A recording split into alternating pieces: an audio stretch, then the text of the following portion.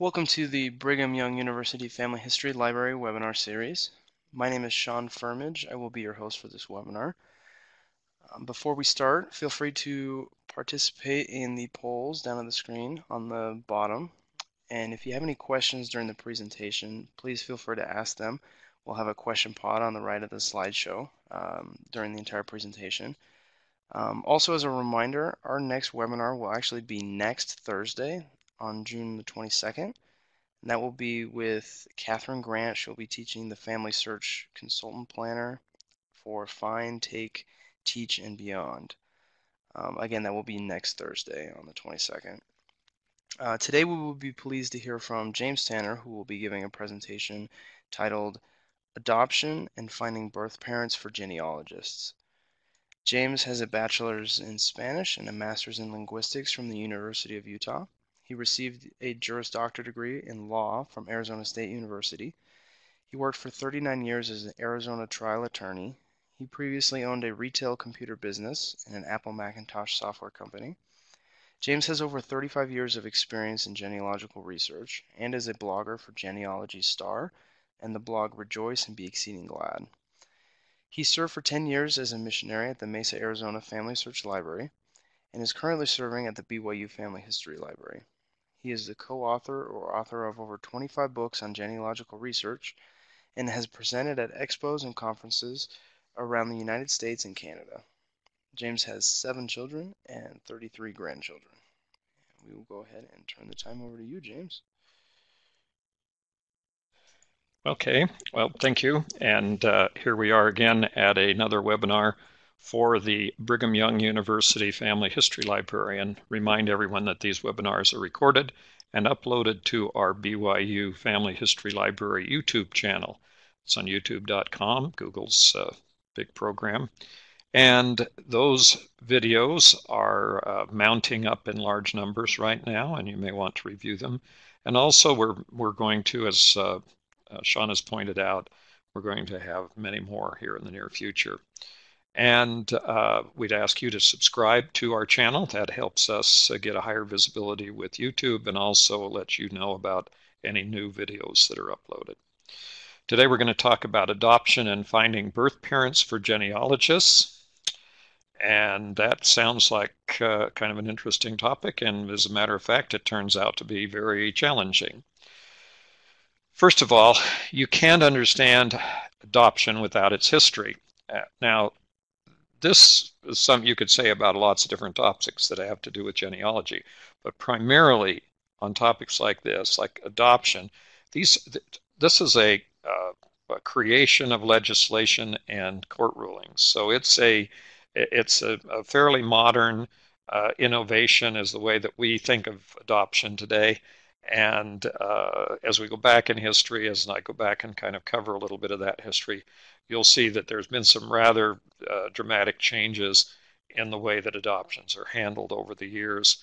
And what we have and what we confront today is simply nothing like what was going on just a few years ago, like 100, 150 years ago. First of all, we go back to the distant past. Now we're talking about way back in, let's say, early 17, 16, 1500s into the past of what we would call, even back into what we call the Middle Ages. And adoptions in one form or another, they've always been around. In fact, they go back to prehistoric times. There are people who have been adopted formally, informally, whatever.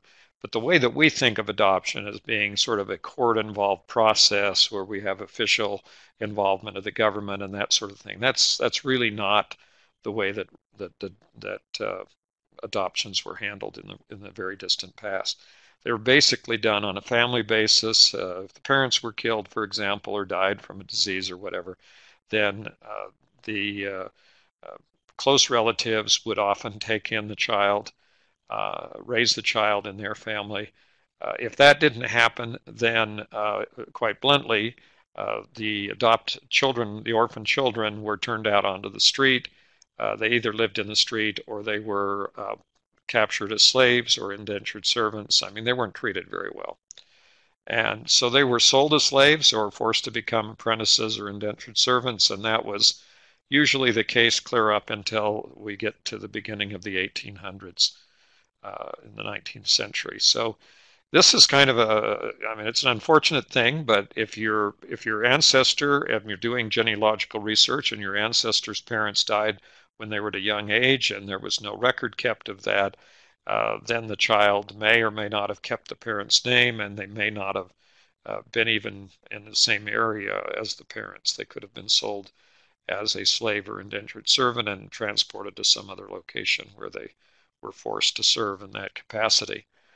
Um, in, and beginning back in medieval times, however, the church, meaning the Catholic Church in most of Europe and after the Reformation, of course, some of the Protestant churches, including Church of England and Lutheran Church and others, began the process of becoming involved in the orphans, in the process of taking care of the orphans. And the orphans were primarily the responsibility of the church. And that did not change the orphans' status as being sold off as slaves or apprentices or indentured servants, because the church itself, when they had an orphanage, were basically looking for places to put these children, and they would then become indentured servants or apprentices. And if they escaped or ran away, they might end up as a slave. So these are the kinds of things that happen. Now, in 1741, as we began to get some little bit more uh, what I would call general awareness of personal responsibility and personal freedom and also rights as individuals, and that idea began to grow in Western Europe, and particularly in England, they began what we call the first foundling hospitals. Now, a foundling was an infant who was abandoned and given over to someone. You know, traditionally, in today, foundlings are abandoned at churches, at fire stations, at just almost any place. But back then, they generally went to the church, and if they needed to get rid of the baby, they would leave the baby on the doorsteps or in the church itself. And then the church would take care of the children, and they began these sort of charitable foundling hospitals that became that evolved over a period of time. So if you're looking at the history, genealogy, and looking at parish registers, or even into later years when there are census records and other kinds of records available, the adopted child may appear to be a farm laborer or a servant. In other words, you'll see a list of children, and then you'll see somebody who seems to be unrelated, and it'll say servant or it'll say laborer or whatever. That person may have actually been an orphan who was, in a sense, bonded over or deeded over to the farmer as an indentured servant or as a laborer, common laborer. So now we get into the question of the poorhouse movements. One of the things that happened was that, these are also called almshouses, workhouses, poor farms, city homes. There are all kinds of different titles for these. Generally, they're referred to as a poorhouse movement. And what that was a charitable, sponsored by people who had feelings of charity towards taking care of the unfortunate. And they created this duty. There was a duty that was imposed by, in essence, upon each of the parishes to provide for their poor. And as a result, they created an institution that we now refer to as poorhouse movement, and it spread across England and into the United States, and they began to also house orphans along with anyone else um, who was unable to care for themselves financially or provide for themselves. And they only became common until the mid 1800s. So before that time, there were very few of these almshouses or workhouses. But as the social consciousness grew during the 1800s, then they became more and more common throughout the country. And both the United States and in England were involved. Now, there are poorhouse records. There are a lot of these records, and they're quite common in Great Britain. If you go into the FamilySearch.org research wiki and look up poorhouses, you'll find places where the documents have been kept scattered all over England. And it's a good place to check for your ancestors if you just don't seem to find them anyplace else. If they're living in a parish and then all of a sudden they disappear, the first thought that should come to mind is that these people somehow became so impoverished that they ended up in a poorhouse. And so you would go check the poorhouse records. And then in the United States, the poorhouse movement never really caught hold. There were quite a few of them that were established, but the records are spotty. There's nothing at all like the numbers of records that were generated in Great Britain. And I might add that they may be very hard to locate. These are the kinds of records that may end up in a historical society, could end up in a state, any kind of local archive or state archive. And looking on the larger websites, there are very few of these records that have made their way into being digitized. There are more in England than there are any place else that I'm aware of. I'm sure that there were also poorhouse movements in other non-English speaking countries, and that would also be the source of information for searching for the records. But again, they're going to be fairly uncommon and fairly difficult to find. Now let's go just not to the not so distant past, as adoption as it was beginning in the 1800s and moving into the 1900s. First of all, for genealogists, research into adoption records really begins with the passage of the first adoption laws, primarily in the United States. And these adoption laws in the United States began with an adoption law that was passed in Massachusetts in 1851. Now, the concept here was that the first time in 1851 when the law mandated that the placement of a child for adoption had to concur with the interest of the child, and that the welfare of the child had to be considered. In other words, the judge, in making a decision who would be the step parent, foster parent of this child, or adopted parent of the child, would be required to show that there was some benefit that was going to accrue to the child by being placed in this particular home. And that started with that one law in Massachusetts, and then spread slowly across the United States. So this is kind of the first era of time that you can clearly determine in most cases that a person was an orphan and was adopted into a family. The difficulty that you have before this time is, let's kind of give a hypothetical situation here, that if you had a family and you had children born in year after year after year, and then you find that you have two children born very close together, perhaps in the same year or even in the same month, but they appear to be two different children in the record, then you could make sort of an assumption or possible assumption that one of those two children had been adopted into the family. And they simply gave the child their surname, and then they looked like a child that was in the family. Now, the ones that I've seen that from the early late 1800s, where I've seen the child retained the name of the surname of the parent, but they were listed in the census record in the United States as a son or daughter, and so they were listed as a child of the father, but the name on the child was different than the father's surname, and that was a cause for more investigation to see if this really was an adopted person, or if there was some other reason or relationship here that we weren't aware of. So this would be the kind of the watershed date, 1851. It would be the earliest time in the United States when a researcher would be able to find anything that was consistent in the court records concerning adoption.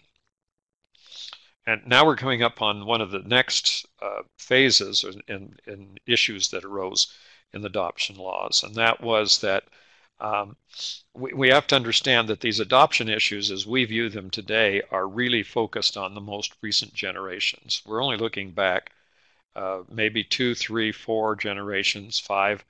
We start to get back before adoption laws came into effect, and at that point, we're looking for information that may or may not be, may be very difficult to find and may not be available.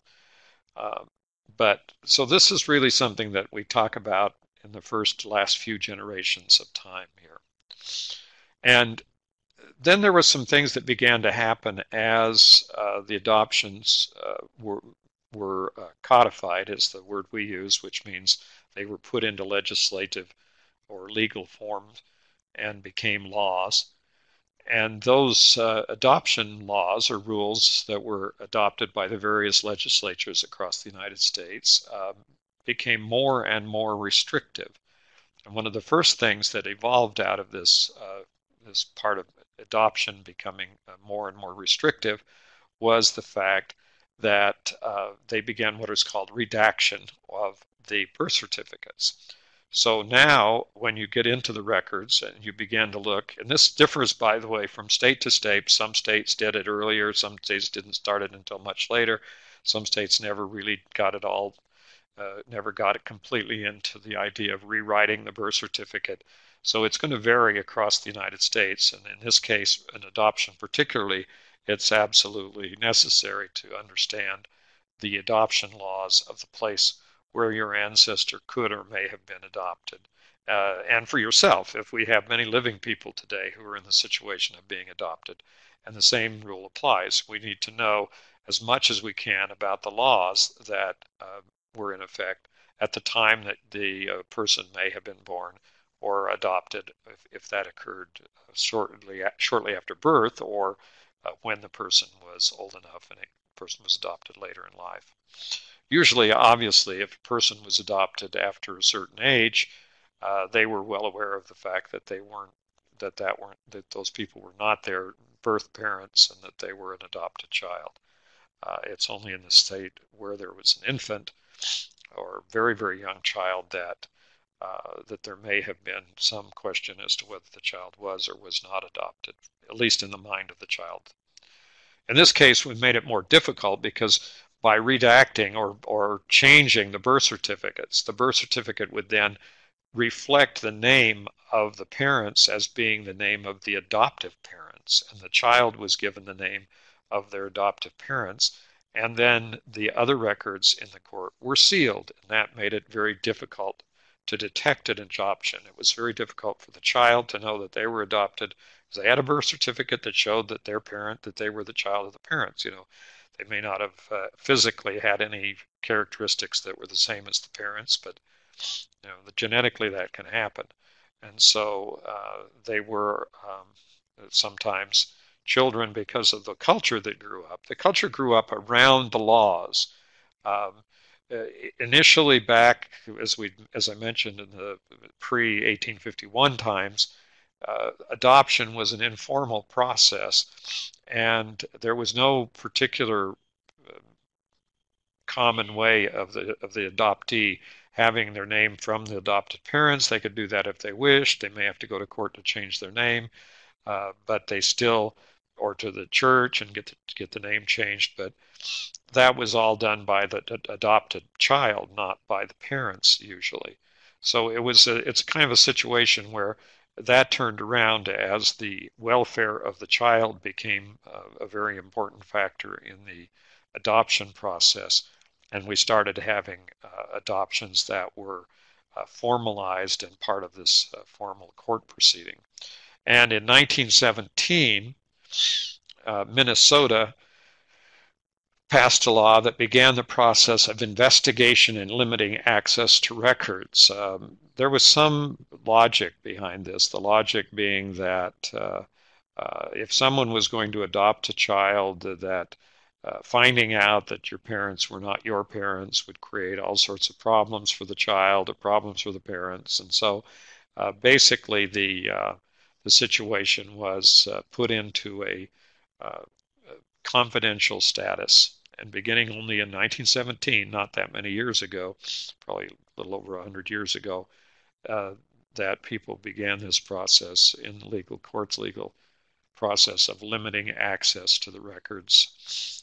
And today, that limitation of access is a very uneven and very locally enforced and adopted problem or issue, challenge from the standpoint of genealogists, because the records are still accessed. There seems to be no real end to the fact that the court records are sealed. So these sealed adoption records. Now, what does it mean when we say the court seals the records? That means that the judge takes the record of the court proceeding, the adoption proceeding, and issues a rule from the court that this record cannot be examined except under very strict circumstances. And so that seal that they're talking about is the order of the court restricting access to and availability of these records for research. So if you try to go into court, into one of these courts where the records have been sealed, they will say, we can't talk to you, and we can't tell you, and we can't give you the record. And that would occur even in the situation where it's the adoptee who is trying to get access to their own record. Okay, so basically this was carried to an excess, and there had to become a time when that was not the norm. But in America, in the United States, what we have, in fact, we have a kind of a segment of our fiction and our drama, movies and plays and books, fiction books, that deal with the issue of a child who does not know they're adopted. And the adoption, finding out that there's an adoption here is this traumatic, huge traumatic thing. And basically that's a common experience because of this whole attitude of the fact that they were trying to preserve the feelings of the child, and they ended up making it into a major psychological issue when they carried it too far. So now sealed adoption records are kind of the reality, and they're really sort of generally the reality across the United States. So the process of getting through these, even for the person who is the adopted child, the adoptee, is and can be very, very difficult.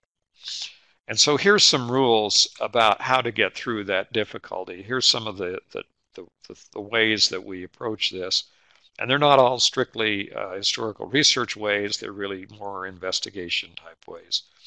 First of all, suggest that every family member be approached and asked what they remember. Now, obviously, this would be a very, very difficult thing for someone to do if they were traumatized by the fact that they were an adopted child. And so basically this is a situation where you have to, the individual who's doing the research has to have some sort of emotional stability level to face the problems that are going to occur when they begin to ask questions of the family members about the adoption process.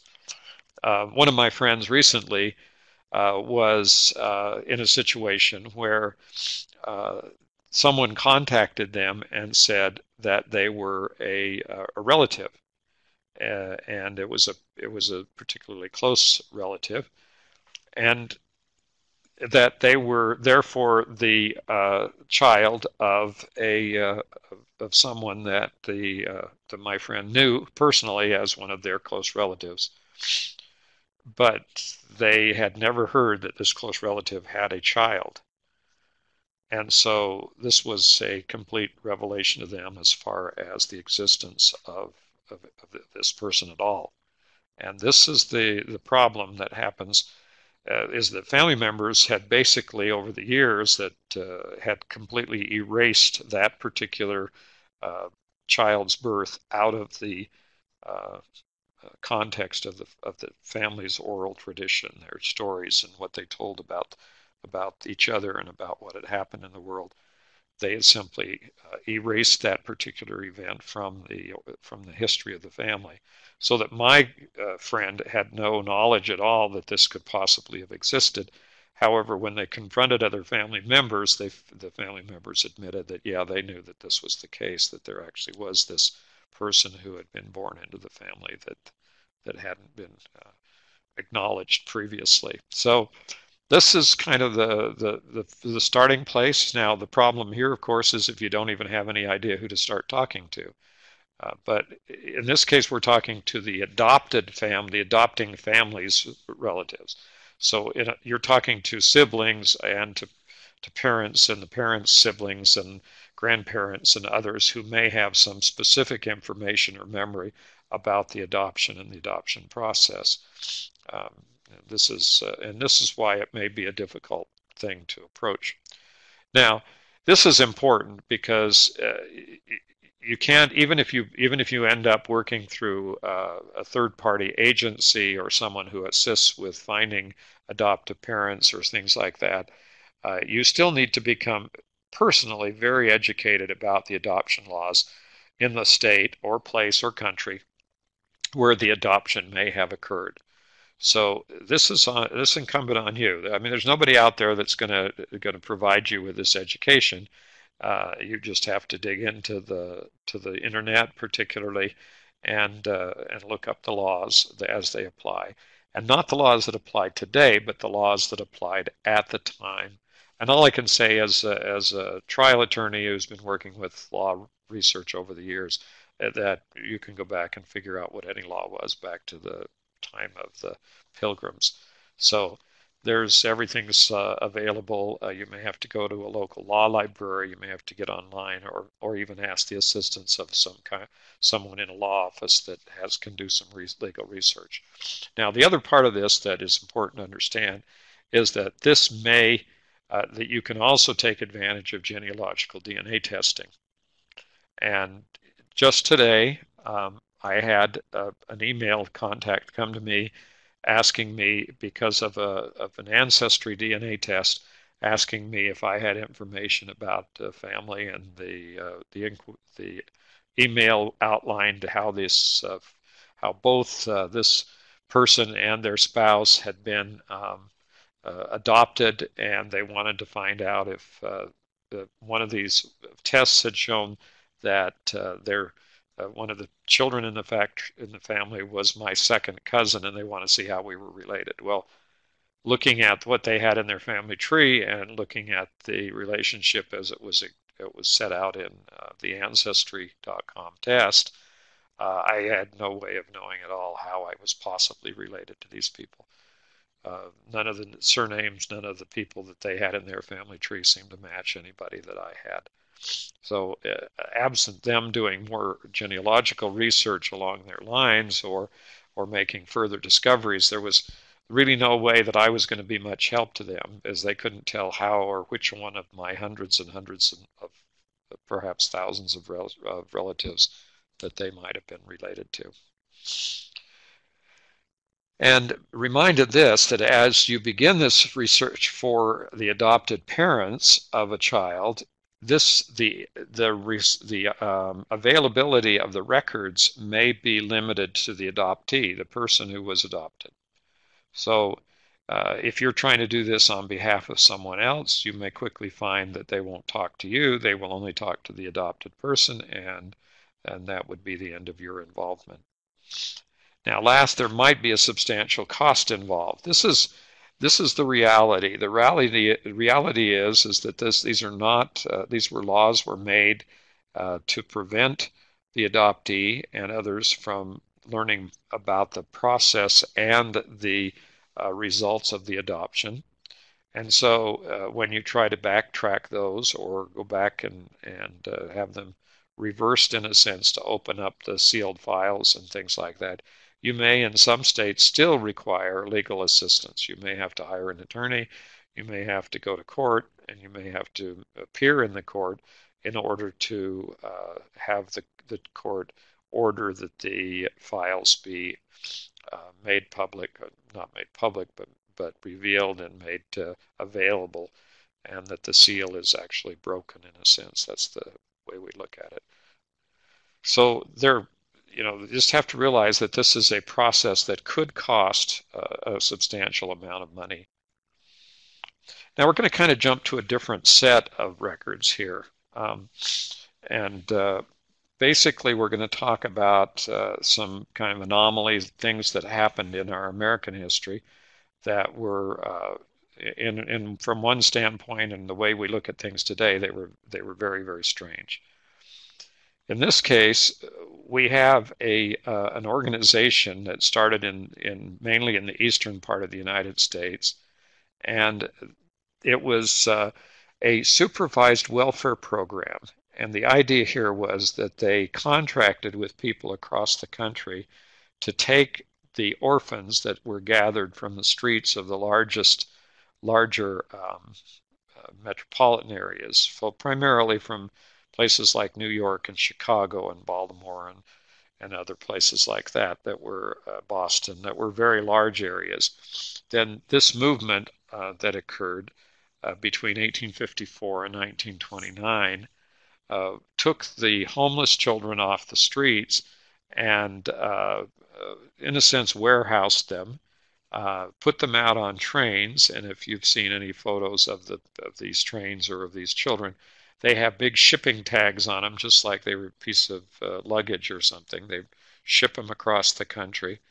And there was only kind of marginal attention paid to keeping the families of children together. They really had to depend on the fact that someone out there would want all 5 of the children or all 6 of the children who were related to each other and who had tried to stay together. So they got split up and they got assigned to people. Now, with any of these kinds of programs, it's not too difficult to find abuses, and where the adopting people in whatever state, usually in the Midwest and farming, simply treated this individual as if they were a slave or an indentured servant. So in other words, they were not much better off, or if any case, they might have been worse off than they were had they been left as homeless children in the eastern cities. But in a lot of cases, in many cases, and you can always come up with a countervailing story about how wonderfully the orphan was treated and how much benefit they got out of the fact that they got to live with this wonderful couple on the farm in Iowa or someplace. And basically, the numbers are not exact. They're really not. There's really no idea of exactly how many of children were shipped across the country and put into different families.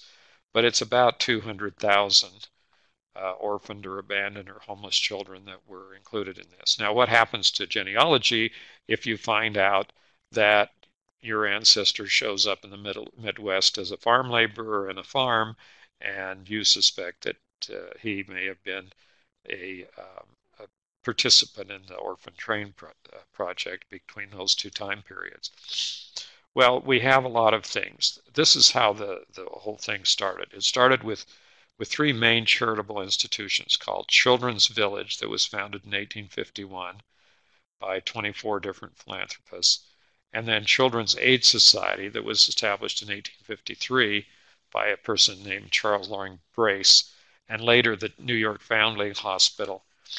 And so this particular organization placed orphaned, homeless, and abandoned city children, and about 30,000 of them in the 1850s in foster homes throughout the country. So essentially what they would do would be to pick up kids off the street that were wandering and had no parents, put them into an institution for a short period of time, and then through advertising find people in the Midwest or further west who would like to have a child in their home, and then in that process they would ship the child off by train, and the parents would come, or the prospective parents would come and pick up the child, and then they would that whatever happened.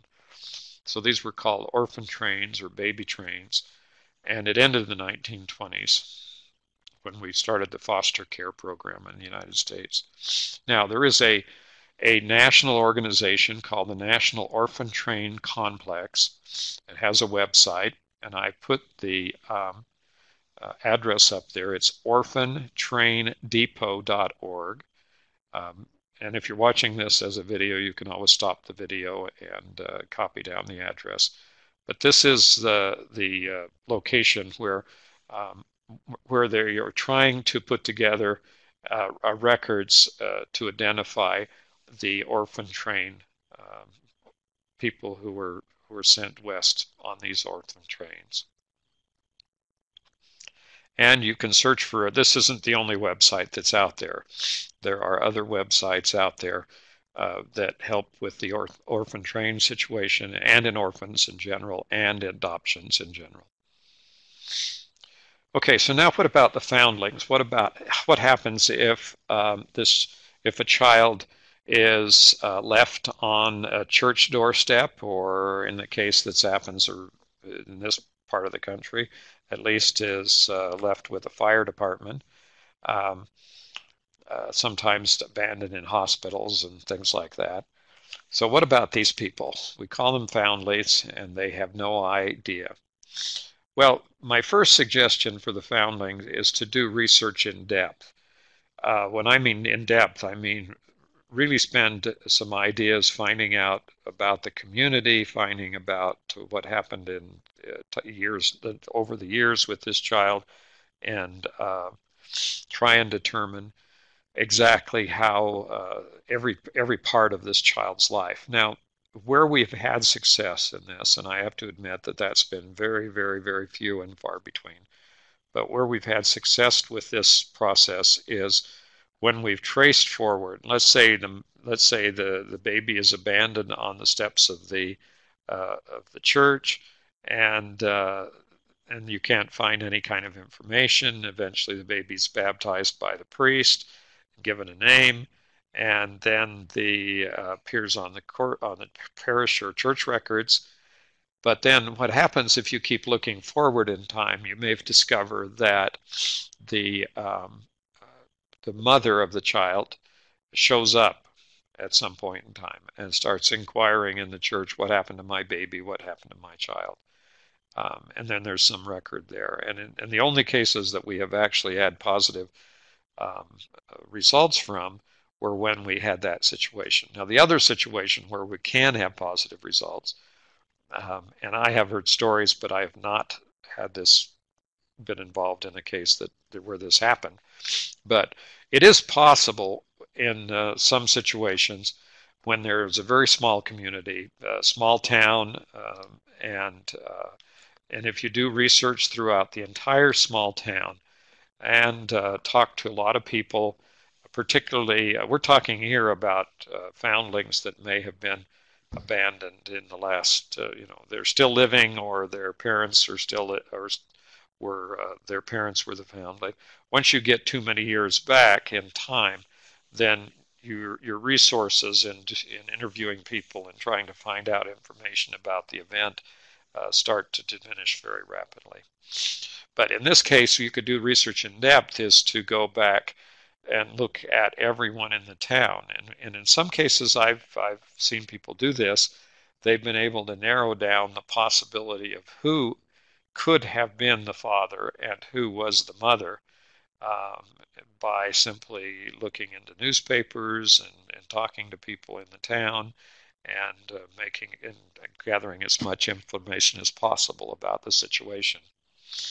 And then we can use what's called cluster research. Cluster research is basically says how we gather information about the whole family, everybody, extended family out, and we begin to look at a particular cluster of names and people that it could be. So looking at a family that looking at families, particularly in smaller towns and smaller villages and things like that, then you may be able to map out every single person in the town, and and then who were the parents of this child, or who was the mother of this child. It may also become apparent.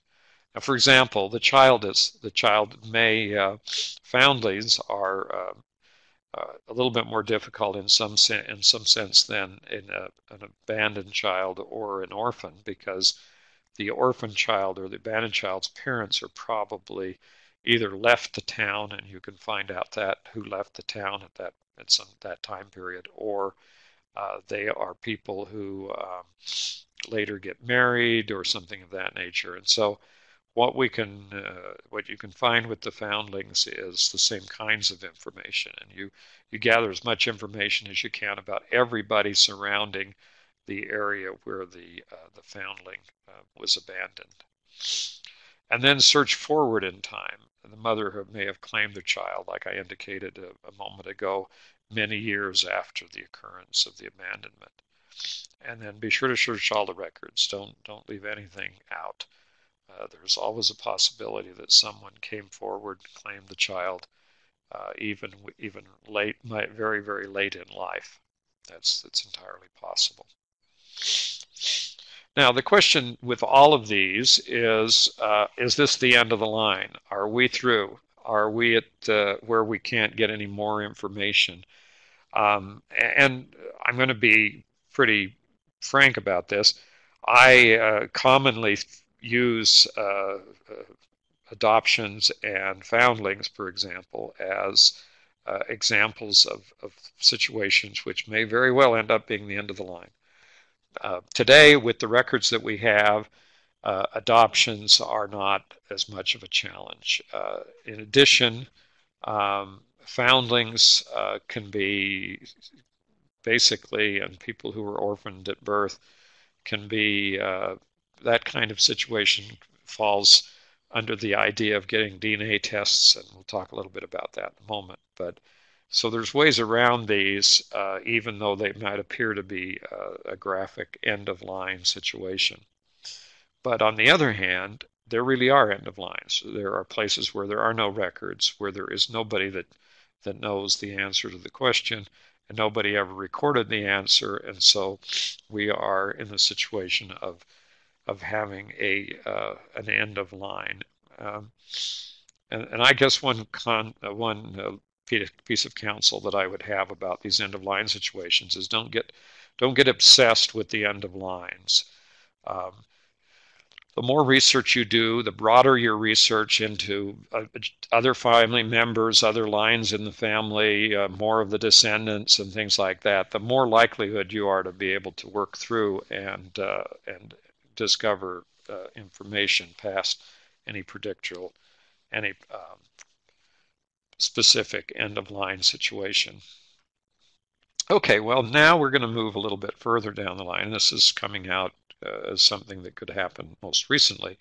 And we think DNA. We think about how can a DNA test help us?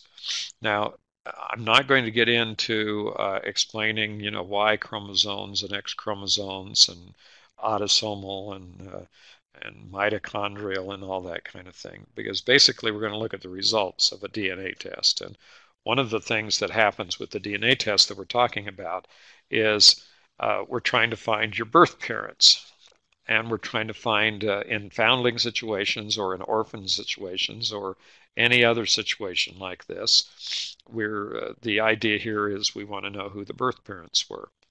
Now, doing a DNA test as it is, just a single DNA test and look at your DNA and what the report that they give you, is really not going to get you down this road. It's not going to help you find and identify your close living relatives or close relatives.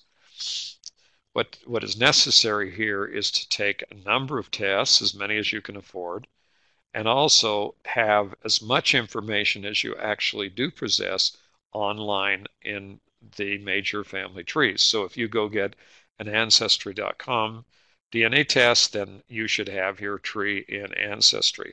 What happens, for example, is this. And I took an ancestry DNA test, and I get a list of people who are matching me on their DNA test, and I look down through the list, and a significant number of them say that they have no ancestry family tree. Well, folks, that doesn't help you. Just because I have a match on a DNA test does not tell me how I am related to this person. It doesn't give me any information other than the name of a person who may or may not be related to me. That helps me to proceed with any kind of genealogical research. But if I have a family tree and they say I am related to you and you show up on my family tree as a descendant of one of my ancestors, or I show up, where the trees cross and we can see where there's a common ancestor, then we can actually do something with that information. That helps us. That makes some progress in actually uh, gaining information that would be helpful in our genealogical. So one of the factors in developing DNA testing altogether, by the way, was this testing for birth parents, and most particularly for what we call paternity tests. A person was given a test, and the child was tested, and doing a DNA test to see what percentage of the genes were in common. And most of the time, where there was actual relationship, the DNA test would confirm that, and it became those tests became um, admissible in court for purposes of child support and other reasons why they were brought. But let's have a look at DNA, and we're not going to look at DNA, like I said, from chromosome level. We're going to look at it from the social, cultural, and legal level. And in first case, it was first used in the criminal justice system. When we're talking about using DNA for a practical purpose, um, other than medical testing for inherited disabilities, which has always been a very, very large part of the DNA testing. As far as it mattered to genealogists, it's when DNA testing began to be incorporated into the justice system, in this case, the criminal justice system. The first case, uh, after that first few cases in criminal cases, they began the process of using DNA widely enough that it became a standard test for paternity.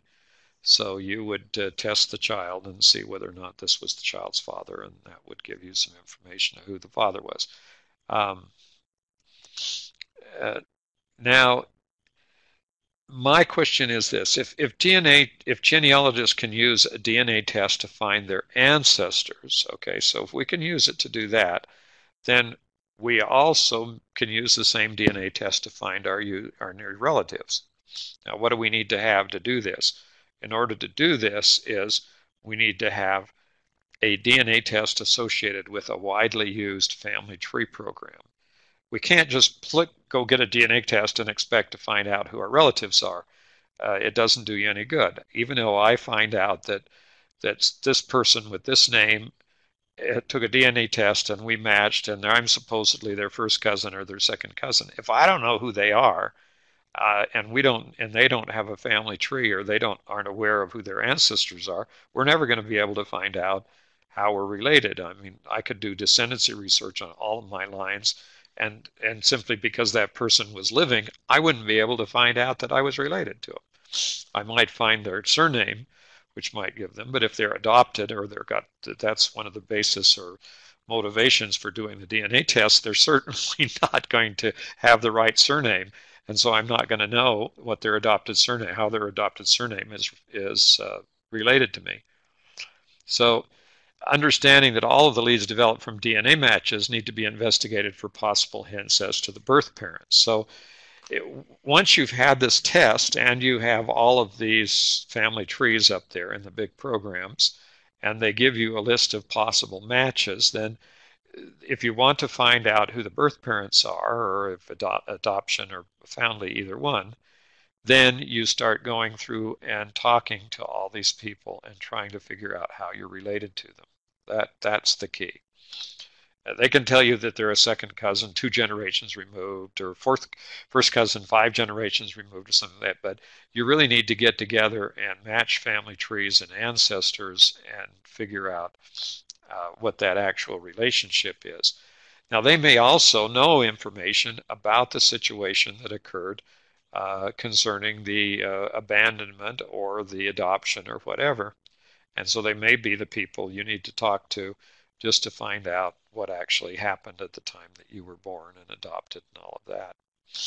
And it is possible, and I have talked to people personally who have found their birth parents or their birth mother through taking these DNA tests. So it's possible you can hit the jackpot and find a living sibling or first cousin who know both birth parents.